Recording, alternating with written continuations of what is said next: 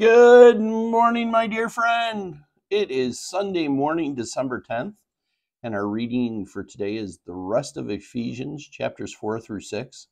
We're going to read in Ephesians 5, verses 1 and 2, remembering the most important thing, as it says in Scripture in one sense. It says, "Therefore be imitators of God as beloved children, and walk in love, as Christ loved us and gave himself up for us, a fragrant offering and sacrifice to God." And the Lord is looking for us to love him and to love those around us as well. And he says, be imitators of God. Because he has loved us, we can love one another.